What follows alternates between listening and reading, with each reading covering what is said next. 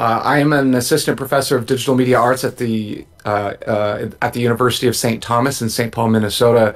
And my specialty is in game studies, which means I research games and write about games and games culture, but I also make games as sort of a private practice. You can play my games for free on my website, which is skylarell.net. And a lot of my games are about communicating ideas because my background is in the field of communication. But in general, I just love games and I've been playing games most of my life. And I love talking about games. And so I hope to nerd out over the next hour with my colleague, Kat.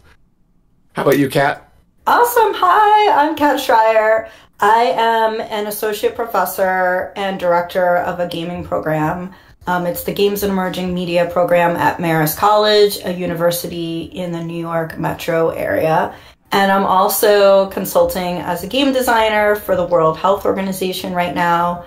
Prior to becoming a full-time professor, I also worked at places like Nickelodeon, Scholastic, and BrainPop, working on educational games. And so my focus has really been on games and learning, and also using games for empathy and compassion and ethics and civic engagement. So one of my recent books, We the Gamers, is about using games to teach ethics and civics. I've written or co-edited or created in some way over 100 different articles on games and learning, some of which you could check out on karenschrier.com if you're interested. And I'm so excited to be talking to you today. So, Kat, we should talk about accessibility. What is accessibility? Yeah, you could go for it. Yeah, that's true. Yeah. Okay, so I was looking through the questions we had planned to ask each other, and I was taking some notes. But if I say something that sort of like spurns a thought, feel free to just interrupt me and hop in. So accessibility really, as a term, gets its roots in disability advocacy because it was a term used to describe literally physically accessing spaces, like getting into buildings and up floors or getting access to places within certain spaces. And so as disability advocates, which primarily consisted of people with disabilities, people with disabilities were their primary advocates. They have created this idea that by the removal of barriers, both physical and metaphorical, people with disabilities as well as people without disabilities can benefit. So a classic example of this is a ramp that goes into a building. On my campus, there's a lot of buildings and they all have ramp access, and I can tell you that I have walked up those ramps many times. Say I'm moving into my office, I'm carrying heavy boxes, or if my little infant daughter is with me, I can push her in the stroller. But it gives me access to that building. But speaking more metaphorically, syndrome because my work is. What do you think? Kat, anything to add about what accessibility is? No, I think that you're definitely talking about accessibility. Like, that is historically what it's been about, right? It's been about, like you said, removing obstacles to participation, whether it's in a building, whether it's in a designed experience like a game, whether it's in an institution, right? So we think about our institutions and how accessible they are. So, like, to me, accessibility is about belonging. It's about feeling like you can belong because the environment has been designed for you. And it's like everybody feels like they belong. And so that often means designing for those people who are most marginalized from an experience rather than for like the majority. So it's not like about like the one size fits all mentality, but it's really about designing for the people that have barriers, right? Or maybe historically have been systemically excluded, right? So designing for those that are most marginalized, because then it really will be the most accessible for everyone. And so that means, to me, designing with care and connection and inclusion at the forefront as like the number one goal rather than just designing for like this one size fits all functionality. And so that's like a lot of times what happens is like, and this even happens like in like the school board meetings, right? So like we have these school board meetings where like there's been a lot of issues with the way that our school has been handling kids with autism. Crippling, but at the same time, it's part of what we go through every day. Like and you know, in ways like, you know, that they shouldn't have been treated horribly. And so there's been a lot of advocacy around, you know, when you're designing a system or designing a school or designing a game for the people who are most marginalized, it actually benefits everyone. And so a lot of times people think that, oh, if you're just designing for the people that are most marginalized, well, that's not for me. But it's actually the opposite is true. Then it's better for everybody. Everybody benefits from it. And so, you know, and so I think about that like with games, right? That, you know, when we have more people able to access the content in a game or to represent themselves in a game, like I think about a game like In the Valley of Gods, right? That was like one of the first games that really tried to represent type 4 hair, which is like that tightly coiled hair type that a lot of Black women have. And it's not usually represented in games.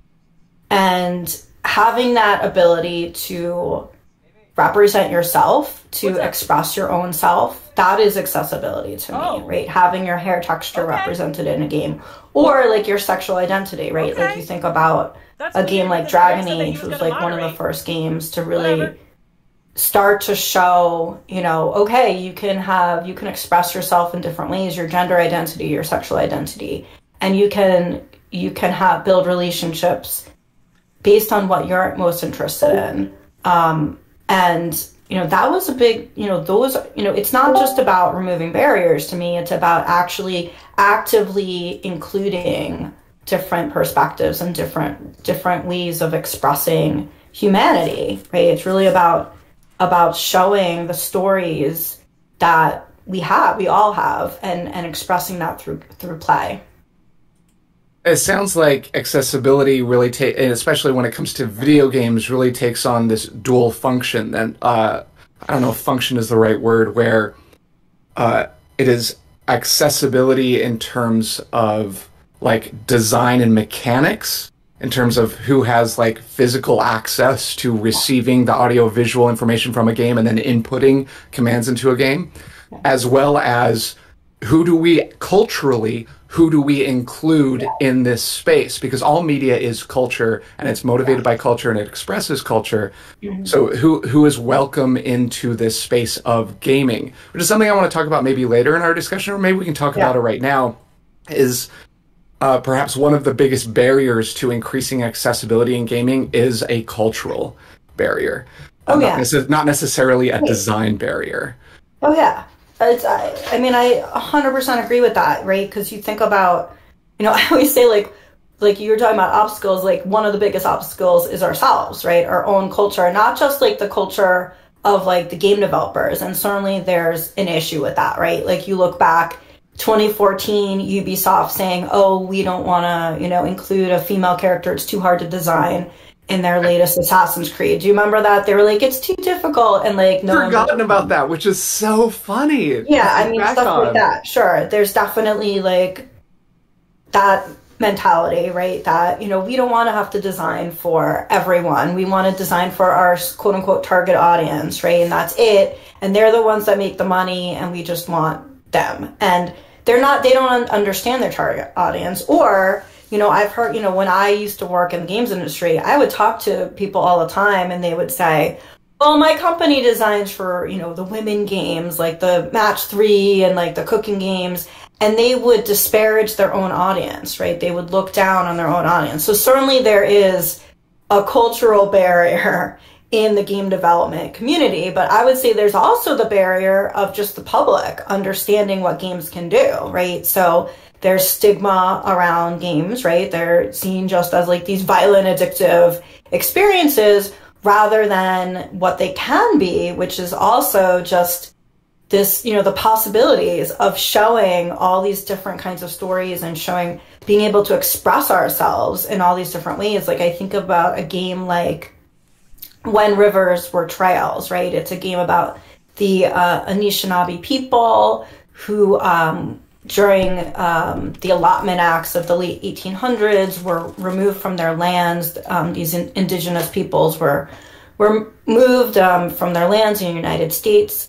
And this game shows us what that was like. It gives us access to a historical moment that normally we would not have access to. It gives us access to a viewpoint and a perspective. Like, sure, we cannot fully understand what it was like to be someone who was moved from their land, in the late 1800s, but we could at least get a taste of that. We can get, some bit of access to that viewpoint. And that, to me, is the power of games. Like, they can give us access to these facets of humanity, these facets of history, these facets of life that normally we would never be able to participate in. And we can when we're in a game, we could actively perform. We can actively take on these perspectives. We can actively make decisions and make choices that are meaningful. And, so that to me is like that's access, right? That's also access, right? And that's powerful. And the cultural barrier of not seeing games for what they are is huge, right? And that's something we all need to move past. There's also this cultural barrier among players themselves that I see sometimes, even in my own game design students, to this inclination towards gatekeeping games. Yes. And I know you and Kat both of us are in agreement that games should be welcoming places. They should be inclusive. You've used the word cozy before, which I like. But if I say that word among my game design students, if I use language like that, at least one student, if not more than one student, really whinges at that phrase. And then I get some and I like that they give pushback and we have a conversation about what that means. And it's for instance, one student was like, well, I want certain games to be gatekeepers. I want certain games to be only completed by really avid, skilled players. And when I try to push him on it and ask, why do you, what harm do you go through by allowing other people to finish this game? And he didn't really have a good answer, because I just think a lot of players haven't thought critically through those answers. Go ahead. You were going to say something. I mean, I think you're 100% right. I actually did this game jam with my students, which was about identity. And I saw that, so most of the people there, so a game jam is basically this event where you make a game. You have 48 hours or 24 hours and you have to create a game in this short amount of time. And you usually give them a theme, and the theme that we gave was identity. You have to make a game related to your own identity or expressing someone else's identity. And I found that 13 to 14% of the participants in that game jam were really against just the theme, just having to make a game about identity, because they don't want to let other identities into that's not important to them to either want to learn about identity or to want other identities expressed through games. There's resistance, like you said, there's resistance. And I think it's about power. You have, it's your space. This is my space. I'm the owner of the space, and I don't want to let other people in. And it's, you could broaden that to borders that we have in our country and deciding who gets the gatekeeping of letting people in. And then you could look at our institutions, right? Whether it's our civic institutions or who gets to vote and how do we keep people out of voting. And those are the same. I mean, you're seeing games. You can also look at games as communities, and you could see how people respond to that, right? Your student not wanting certain people into their community, right? It's the same. We're seeing that in all areas of our lives, and that my question is always how do we get to those people who are most resistant? And I don't know. I don't know how to get to those people. I wish I had an answer, because that's like the key. Like, how do we reach those people? Right, like, and we're educators, and so we're in a spot where we can sort of we're given permission to critically engage with our students about these topics, but more generally, and because the nature of this con so much is focused on fan communities and fandom.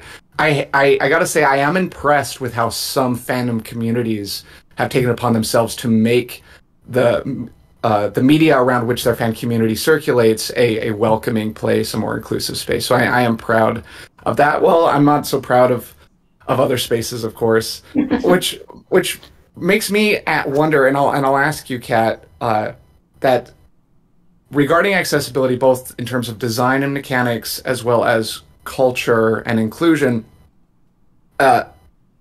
what are the things that we can do, practically speaking, to make both sides of this accessibility discussion improved? And so, to start, for instance, when I'm teaching my students about designing games and including and keeping accessibility in mind from a design perspective and building accessibility into your game from the ground up, one thing that I teach them is that, look, you can't do everything. You have like 6 weeks to build your final project games, and in practicality, when you're making games in real life, perhaps you can't make a perfectly accessible game. And I think that's a huge barrier to giving people permission to engage in accessibility, is that they feel, since they can't make a perfectly accessible game, that they shouldn't even try. So one thing that I teach my students is like, look, let's look at this as just a ground floor approach. And I use that metaphor intentionally because of the history of accessibility and getting access to a ground floor of a building. Like, what are the things that are like bare essential, like ethically, to include in even the smallest of games? And I argue, at least in my classes, that it is button remapping should be just universal in every game, because it's so simple to implement if you work on it from the ground up. Visual clarity, subtitles for any spoken language, and this is the part where I get the most pushback, some sort of control or management of difficulty settings, difficulty is a hard conversation to have with people who love games. It's a conversation worth having. I'm wondering, what are your thoughts, Kat, about what are sort of the practical things we can do to improve accessibility, both mechanically but also culturally? Yeah, I mean, I would, there are a lot of tools out there that are excellent in thinking through this. Like the Able Gamers charity has this amazing, they have this like APX design patterns that you can like click on, and you can see all of these different great ideas about how to incorporate accessibility into your game design. And so I would say, like, start there, if you're able to, right? If you're able to, beyond what you said, like, if you have the resources and you have the time, that's where I would start, asking yourself those questions, looking at that tool. But I would also say, like you said, like culturally, like I would argue, like, okay, like who's on your team, right? Like who's even, like, you start is your team diverse? Like, are you including different perspectives in your, like, who has the power to make your own game, right? Is it like, who has the decision-making power? Who has the, creative control? If you're on the team with like 5 people, is it just like the programmers deciding things because like people like somehow think that the programmers have this power because of just the fact that they can write code in some way? Or are you realizing that everybody needs to have like that shared power, that it's not just the programmers who are like the gods, right, that we're worshiping, but that there's, just as much the design, the game designers, the producers, the artists, sound design, all of that matters too, right? And so, thinking about, if you're on a team where it's like there's different gender identities, is it only the men who are making the decisions, or are the women, and the non-binary people also making those decisions? And Or, you know, do you have, like, are you just making something that is focused on a very, like, cis, you know, hetero kind of male mentality, or are you, like, expanding that beyond, you know, or even just, like United States, like, are you thinking about things globally? Are you thinking about things like different sexual identities and different racial identities? And including those voices on the team in the begin with, right? So there's so many ways that we can, you know, just from the very start, you know, just having those different voices on your team, having people make those design decisions based on, you know, their backgrounds and their, you know, are you allowing for different kinds of avatars? Are you allowing for different kinds of stories? Are you allowing for different kinds of ways of thinking about the world? Yeah, I would say, like, start there. But the Able Gamers charity is, like, a really, like, if you're talking about, like, physical and you know, different kinds of accessibility in terms of, like, neurodiversity and that, I mean, you know, different kinds of a bit, you know, that Able Gamers APX cards are really, really good. So I would definitely start there for, like, really practical ideas. I love Able Gamers, and also the website Can I Play That? Because Yes, yes. both are performing these really essential functions for increasing accessibility in games and gaming culture. And this is a complete aside, but we have the time to go on asides, I think. How much time do we have, by the way? I think we have until 12:50. Oh, okay, good. Yeah, unless Well, for you it's 12:50, for me it's 1:50. Got it. Okay. Oh, sorry. Yeah, I'm on Central Time. That's right. It's like, yeah, like you have to.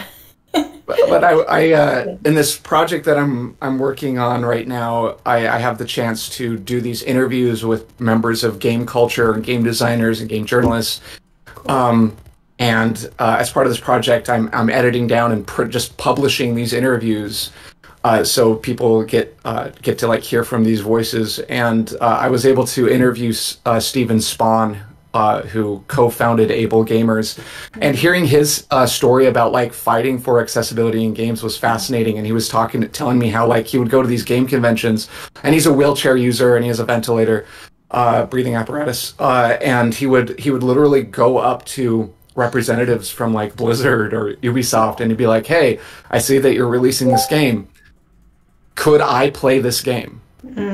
And at first they would just turn him away, and just, like, not even like the idea of including players with disabilities was just an anathema to them. Like, why would you even think that? Like, you're definitely not our audience. But then the way Steven describes it is that, like, yo, like, we have money, like, we want to play games and we want to spend money on games.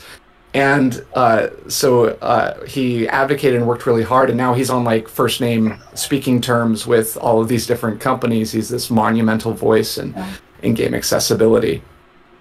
You mentioned neurodiversity, and it's because I'm obsessed with this, and that's why I keep coming back to it. Can we talk about difficulty in games a little bit, and also ages of players? Because oftentimes games are presupposed to be played by a certain age of players. And one thing that I talk about in my game design class is about the benefits, or perhaps the importance, of thinking about players in older age brackets or even younger age brackets, how it's important to not ignore the fact that a significant chunk of the human population are children. Yeah. And including, like, my now 5-year-old, right? So like, including thinking about accessibility in games and difficulty as a way of, like, including my then 4-year-old when I set him up with Mario Kart. And the newest Mario Kart has these amazing accessibility options where you can set up tilt steering and then automatic acceleration, and making sure you don't go off the track and always go in the right direction. With that, he was able to play, like, I think at the latter end of age 3. And the point I try to make, at least with my students, is that's not a bad thing. Yeah. It is a competitive game. There are winners and losers in that game. But no one loses by allowing my 3-year-old to play it. Similarly with the the sort of big push in casual games with the Nintendo Wii and the Wiimote and motion controls, that introduced gaming to an entire segment of older populations too, who never really were like considered as a viable audience for games, but they were like, they're playing their Wii bowling, man, and just killing it.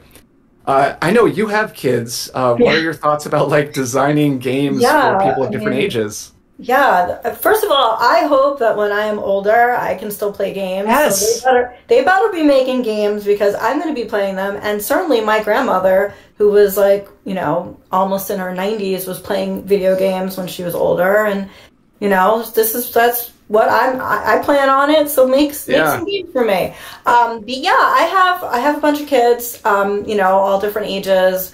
One is just turned 2, so he's not quite there yet with the playing of games. But when my 6-year-old is developmentally disabled, and he has like in particular fine motor skill coordination issues, like he really just is not able to like manipulate things in the way that even a 6-year-old could do. And so, but he's able to play games because, you know, they have different levels of, you know, like Super Smash Brothers, he can play on, you know, the like easiest, you know, level, and he can just keep playing over and over again.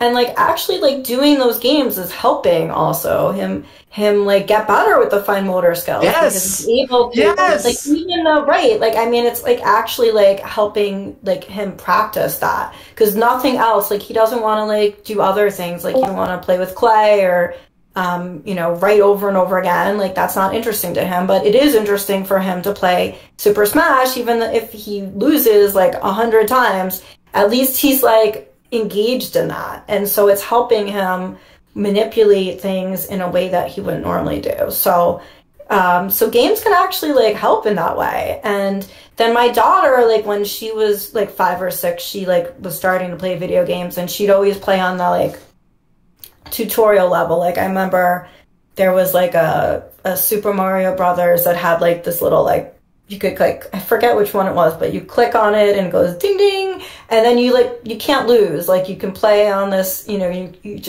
you practice and you keep practicing, and now she can play it. No, she doesn't need the tutorial levels anymore. She's 9 and she can like finish the whole game in like 5 minutes, you know. So, but it's like it helped her to practice enough like over and over again so that she couldn't like lose, so she wouldn't get so frustrated, right? But then she kept going, and it supported her in that way. And so like not only was she able to play, but she was able to learn. And like I think about that like in terms of learning, like having that kind of scaffolding is helping us to learn, helping my son to learn how to use like his fine motor, you know, to refine his fine motor skills, but also my daughter to learn how to play this game. Could that be used in so many other ways, right? Could we be doing that in our schools? Can we learn from games and the way that they are, allow it for accessibility and engagement? Like, could we learn from that?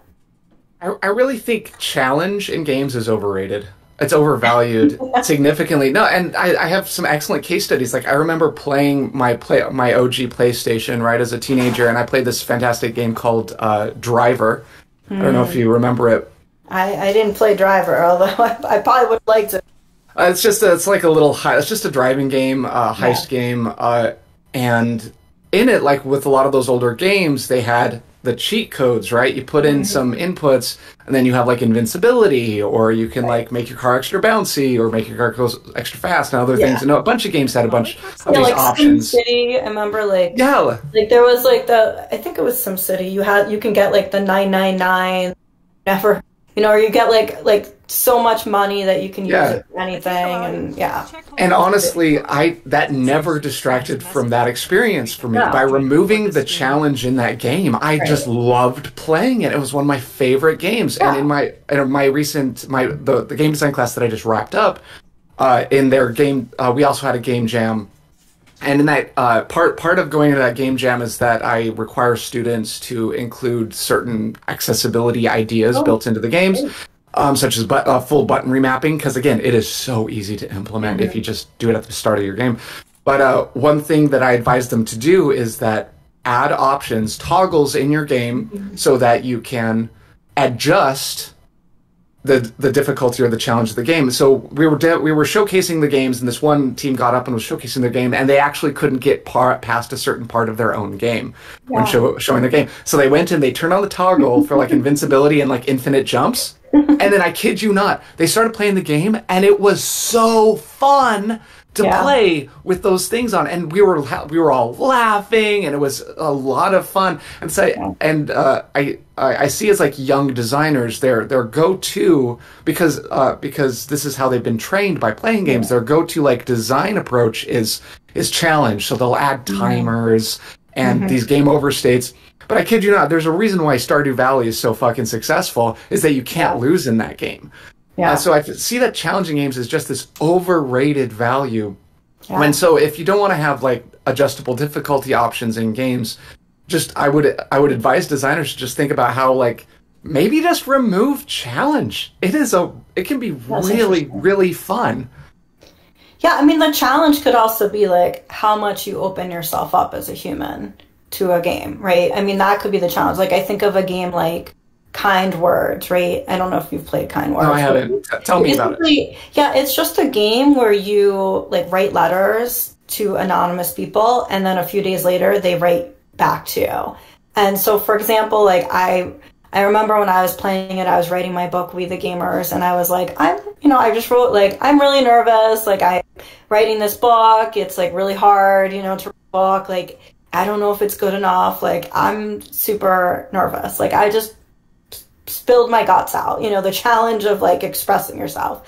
I sent it out, that letter to the anonymous people, and then like a few days later I got back like really nice kind letters of support, like you can do it, you're awesome, like you can get this book done, you're gonna be great. Like it was like cheerleading letters. And then like people would also like, I could read letters from other people and I could respond to them. And so like some people had like problems with their girlfriend, or they had problems with their parents. Like I remember like one of them was like, oh, like my parent just like doesn't want to let me out, doing stuff, like, I'm like frustrated. And it was like, giving that like perspective, like as a parent, like, oh, I'm sure your parent loves you, and like trying to give like that back. And so like the challenge, there's no challenge, right? There's no like supposed challenge, right? You're not like leveling up. You're not like trying to write the best letter ever. You're just like trying to express yourself. And like that in and of itself could be like challenging, right? To be like honest and to like share your truth, like to share the fact that you're struggling. I mean, to me, those are like challenges. Like that's like a challenge to be like, I am having a problem and I need to like tell people about that. And that is like, to me, like meet that challenge, like that, that's where games, I think, could challenge us, right? To be ourselves, like to be our true, honest, expressive selves. And I think of like games like Kind Words, and I think about other games like That Dragon Cancer. And there's another game that just came out. I haven't played it yet, but it sounds really interesting. It's called Before Your Eyes. It's about a child with a chronic illness. Like that truth about like trauma and like the real like things that we all go through, like the traumas that we're all experiencing in different ways, like to give truth to that, like that to me is like a power of games that, that's the challenge. Like not like you said, like the timers and, there's like a little monster out here and like you gotta jump this high. And just endless game over states that make you restart over and over and over again. Yeah, like you have to keep doing it. Like when I was like 9 and 10, like I loved to have like, the frustration and like you have to keep going and like there's something to that, and that's a type of gameplay, and I accept that. But there's so many other ways that like we can be challenged as humans, and that games can share those challenges with us. That is not like it's like a different approach to challenge, I guess. Like just being like honest and being generous and being kind, sometimes it's hard to do that, right? I mean, when you're overwhelmed, when you're stressed, like I was telling you, Sky, like I just had surgery, 2 days ago. I'm like in severe pain. I can't move, It's like those are challenges, right? And like I'm, trying to meet the challenge of just like being present, right? Of being enthusiastic when I'm like fighting through pain, right? I mean, that's like, those are challenges, right? And games can share that with the world.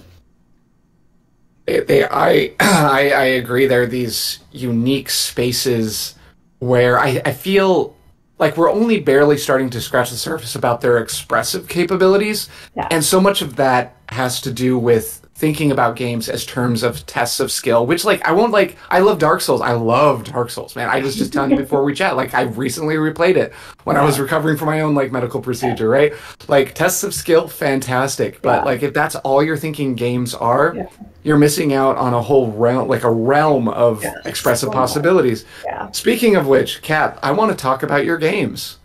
My game. Yeah, or talk about game creation in general, because in your own game creation practice in the past or more recently, how has accessibility shown itself? Yeah, I mean, that's a great question, because I'm struggling with this right now, because right now I'm trying to design a virtual reality game for youth in Nigeria, and it's to help Nigerian youth understand what it's like to be from another ethnic group. So in Nigeria, there's over 200 different ethnic groups, and there's still a lot of tensions among them. There was a civil war not too long ago, and there's just a lot of misunderstandings and biases about other groups. And so what we're doing, and by the way, I'm not Nigerian, but everybody else on the team is Nigerian.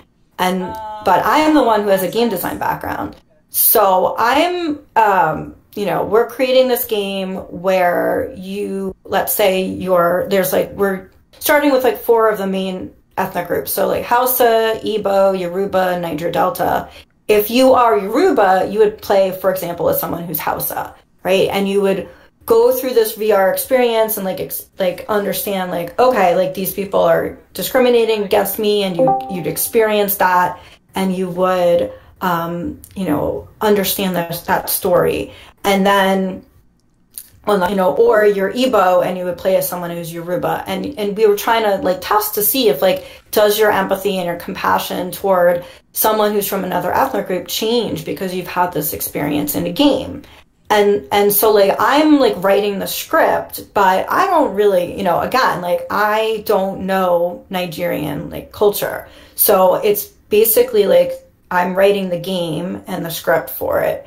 And then my Nigerian team, we're working together to then really it's still in English, but it's translating it culturally to make it accessible to Nigerian youth, right? So I'm not going to understand that culture, right? So it has to be accessible, and it has to be inclusive of that culture and of that ethnicity. So we're, our team is really translating it culturally to that. And then we do pilot testing. We test with Nigerian youth. We've been doing game jams with Nigerian to try to understand their needs and understand how they want to tell their own stories, right? So there's all these different ways that we're doing this. But it's hard because we don't know if it's going to work, it might not work. And, you test and you retest. And then there's studies that have shown that it doesn't always work, right? There's this study of a virtual reality game about a person who, you play as someone who's in a wheelchair.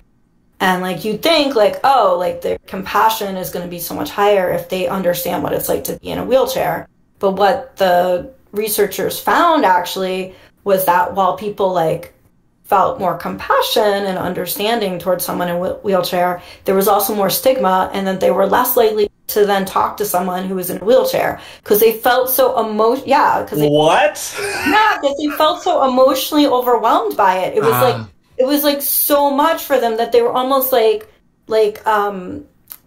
like they were like, oh gosh, like they felt like almost helpless. Like, so that game went a little too hard, maybe. Yeah, it was like they were like, this is so awful. Like this is so, I feel so bad for this person. They felt bad, but they also felt like well, I don't want to talk to them because it's like a strange thing, right? Yeah. I thought I was this phenomenon that you could go too far, that you can be too emotionally involved and it could overwhelm you. Yeah. Like there's this game, Journey to the Camps, okay? And it's about like, okay, so it's a VR game and you're going on this train or on this bus and you're going to like the concentration camps, right? So and you're hearing the sounds, the clanks, and people are yelling at you, and you're experiencing all of this. And then you get to a point where you're at the camps, and then like you're at like like you're about to take a shower, and like you hear like the hissing, and like all of a sudden then the water's God. Okay, and there are people who are playing this that were like, too much for me. And then they had to stop playing because it was emotionally overwhelming them to play this game about being in going to a concentration camp and being in it. Was like they stopped playing. Like if it's too much emotionally and you stop playing, is that beneficial, or is it that you can't play? It's because it's so there's this balance, right? You get too emotionally overwhelmed and it's too much to experience someone else's discrimination or to experience their pain. Then it might, you might have empathy for them, but you can't do anything with that because you're overwhelmed, right? So empathy isn't always beneficial in some ways, right?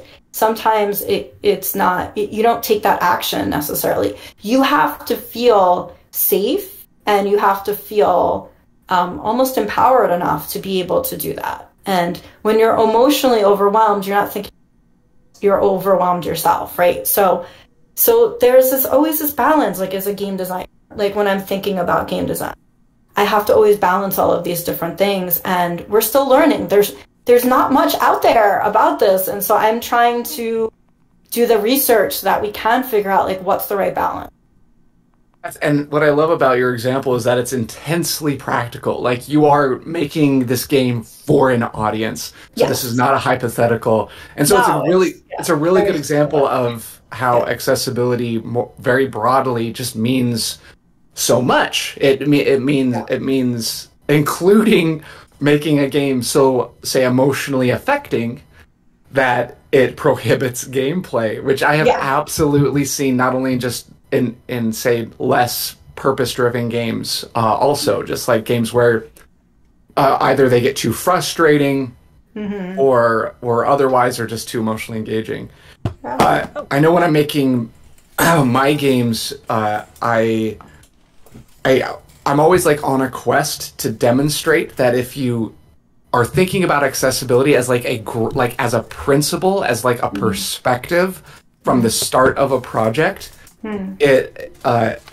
like that's how accessibility happens instead of trying to like tack it on. And so oftentimes we'll see major games released and they'll be like, oh, the subtitles aren't very good. They'll try to patch things or they'll add accessibility features after the fact. But what I'm trying to convey with my students and with my own games is that it's a design approach. That if you are thinking about it from the very beginning, your design is just improved for everybody. Like I had my students do this game jam, and as sort of a surprise, I didn't tell them, but I participated in the game jam as well.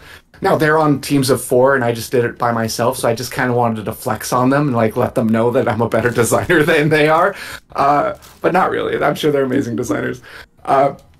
But also I wanted to show that by taking on that perspective, you can make a game that is perhaps more accessible than it would have otherwise been if you just started from the beginning. So the game jam theme was good, better, best. And so the idea was you had to express like 3 states, like a good state, a better state, and a best state. And it could be like game over. It could be endings. It could be whatever, or 3 different ways of playing.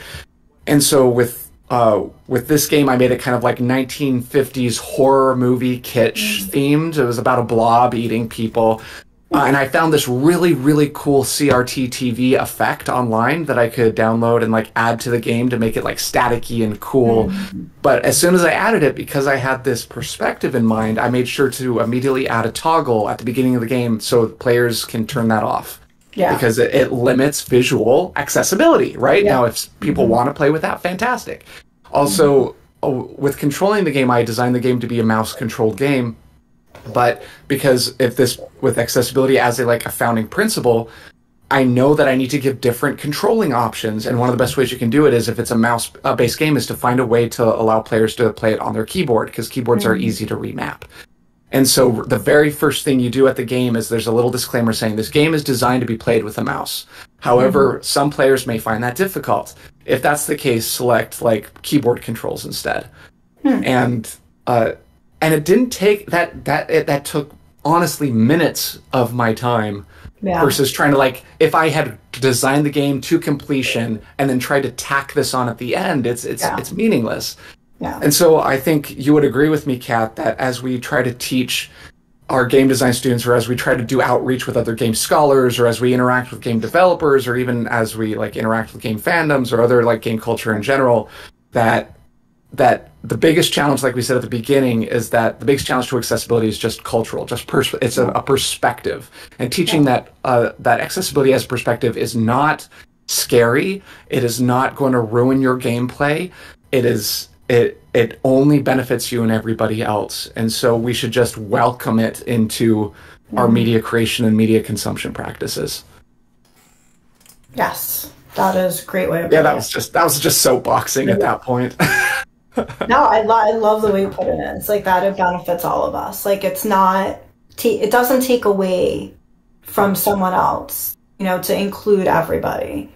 And I think that you're right. I think that people really think somehow that if other people are let in, if other people are allowed participation in whatever space we're in, whether it's or institution of some kind, that somehow it's going to ruin things, that it's going to change things. But it actually will make everybody, it will lift everyone up. It will make everybody feel like they're having more fun, or they're having more engagement, or that they care more, and that they can be, that it's like you said when you were talking about everybody was having more fun when they taught the challenge. That's, everybody will have more fun together. Yeah. And if you want the challenge, you can have it. Yeah, right? Sorry, don't. No, I was going to say that's great. Yeah. Because I know that we have a few minutes to hear from participants here in the channel. I know that there might be questions that they have, but I'm also interested in hearing from their experiences. Yeah. So if any of you have an experience where you benefited from sort of an accessible approach, or if you have your own thoughts on this, I want to hear what you have to say too. It's just our two perspectives that we shared, but you have your own experiences and with accessibility, and I'd love to hear what those are. And we'd also, I'm sure, love to answer your questions too. Cool. I know that. Sorry, go ahead. While they type, there are a couple questions here. Okay. So you kind of answered this, but maybe go into a little bit more of what barriers have you guys encountered the most in your career as a game developer?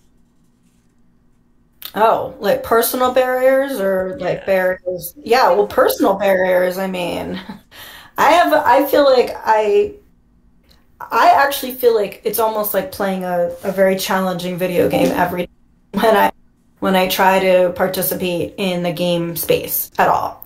So it's I mean, look at me. I don't look like your typical game player. Culturally, I am the typical game player, but I want to make that clear. But I somehow culturally, our understanding of who understands games or who knows games does not look like me, right? So most of the people that I work with are happen to be in male appearing bodies. And I am not I don't look like I'm in the right body for a person who's knowledgeable about games.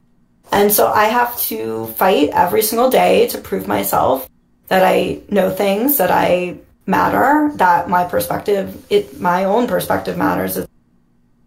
And it's difficult, right? And just as someone who's the director of a games program, convincing people, I walk into a classroom I haven't done that in a while because of the pandemic.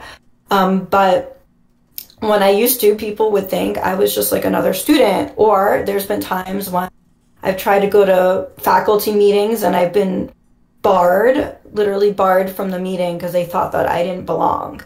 And I've even been chased around campus because they thought I was escaping from a student orientation meeting. So like I'm just happen to be like in a body that doesn't like fit what people expect that a game professor or a game designer happens to be in. And it's hard every day, like being in the body, I'll be honest. Like appearing in the body that I'm in is a barrier. And it's a cultural barrier, but it's like a barrier for me to be in this body. And I have to deal with like the microaggressions or macro every single day that I am in this field. And it's almost like going up a hill. Like, I don't want a challenge. Please toggle that challenge off, because it's not like I don't want to be playing on the hardest level. Like, I want to just be like on an even playing field with all the other people that are trying to make games and trying to teach games. And I don't want to be like barred from a faculty meeting because I don't happen to look like a games professor, or even any kind of professor. I'm, perfectly, I'm a tenured professor. And I don't want to be kept from from making games and I don't want other people. I mean, I created this inclusive games network that I invite all of you to join, by the way. So please DM me and I'll include you in that Discord server. I created this, like Sky was saying, a cozy, inclusive, caring space so that people like me and other people who don't feel like they fit in the games community could finally find a place where they mattered and that they belonged and that they're cared for, and that no one's going to like question that they belong ever, that they're just there. And I always wonder if I was just in another body, like how much more I'd be allowed to be participating in this industry if I was just in a different body. I have nothing to add to that. No, like that's yeah. I mean, I honestly wish I could unzip my body and put on a different one when I go to work every day, because I don't get taken seriously. I don't know why. I don't know what it is. I'm a middle-aged woman. I don't know if that's part of it. I'm a mom. I don't know, maybe I look younger than I don't know. I think that's I don't know what it is. I don't know what it is about me. I think it's also just as someone who also is a game designer, and I think I mentioned this when you had your panel at Marist when I went over there, is just it's not super obvious, at least unless you look for it. And one of the things is when I'm at a booth, for example, and I have my fiance with me who's a man, they go to him and say, why did you make this game? And then, or they go to me and say, oh, are you the artist? I was like, no. He's like, he actually didn't have anything to do with this game. He's just here to support me. Yeah. My husband doesn't even play games. He knows nothing about games. Almost nothing. He's just totally clueless. Yeah. And but if he showed up at an event, people would just think he knew everything about games, right? Just because he looks like that. He's got the man, everything. He's in the right body. He looks like, a gamer might look if they were in their middle-aged area. He happens to be a professor. So no one questions him, but then I'm there, and I used to go to GDC, which is the Game Developers Conference, huge conference, and people would always ask me if I was just there as someone, a marketing person, and no one believed who I was. And so I would have to go through my whole bio with them and explain, and they're like, oh, okay. But then they'll brush me off. And then, if I was I remember one time I was there with a looked the part, even though he did not have anything to do with gaming, and people just were drawn to him. And it's just, you know, it's like I have 20 years of experience making games and teaching games and writing about games. And it just doesn't matter because I'm just in the wrong body. And like, to me, that's like cultural accessibility that, like, you know, just like I can't access because I'm just I don't have the physical attributes that I'm supposed to. And it just sounds ridiculous, I'm sure, to hear, but it's like a lived experience that I have to deal with every single day. Yeah. One other question on here, I'm just seeing here. Someone mentioned, this has been my concern for quite a while, but what if someone who is not disabled were to abuse accessibility system and use it as cheating the game? Is there a way to improve it? Personally, I don't think it matters. I don't think you can really cheat a game unless you're literally putting in cheat codes. But what are your thoughts? Yeah. But even then, like, okay, so oftentimes when I talk about accessibility, my students are like, multiplayer games. Well, it's easy when you're playing a multiplayer game, make sure everyone's using the same rules. Yeah. And that's like, and if it's a single player game, like, okay, so there's this fantastic scholar called Mia Consalvo, which Kat knows. And she wrote a whole book about cheating in video games, and she has really excellent perspectives. But honestly, cheating as a concept is actually very nuanced, and there's different levels and types of engaging with video games. And I should look at, Kat, do you remember the title of that book offhand? Because I should look it up. It's just called Cheating. It's just called Cheating? Yeah, there's a subtitle, but it's like, it's really, like you said, like there's so much nuance. Like there's something, you know, part of playing is cheating, right? It's inherent to play. Yeah, I mean, like you're always trying to find the loop, that's play is like pushing and pulling on the boundaries and constraints of a game. That's what a lot of speedrunners do, right? They find the exploits. Right. And it's fun! That's part of it. I mean, that's part of the engagement with a system, right? And that's like any system, right? So it's like a gaming system, but then like think about electoral college or like, like gerrymandering and things like that. I mean, like all of the gaming system in some way. Cheating, I mean, that's part of this pushing on the system. Yeah, I don't know.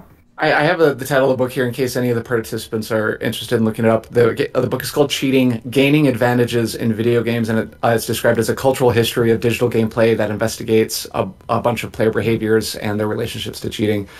Yeah. And so like, is it cheating for like when I'm playing Cyberpunk and I'm getting frustrated with the game, so I'm about to turn it off, but instead I install a mod and give myself an extra 200,000 euros, and then I start enjoying it? Well, heck, I just started enjoying the game. Like, sure, I'll take that cheat.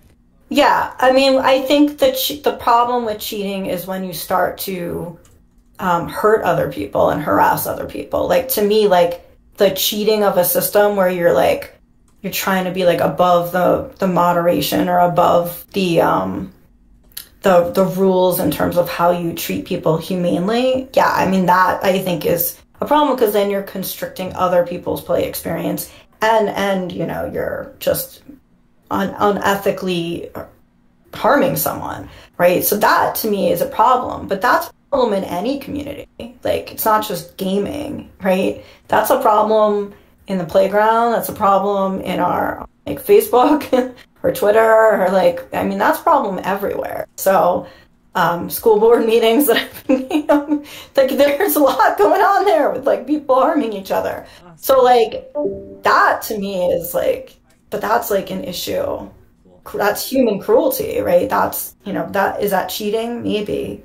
There's like Sky said, there's a lot of nuance. Yeah.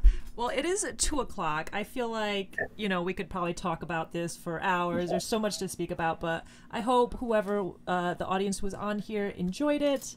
Thank you so much, Kat and Sky, for being here and sharing your experience, sharing your expertise.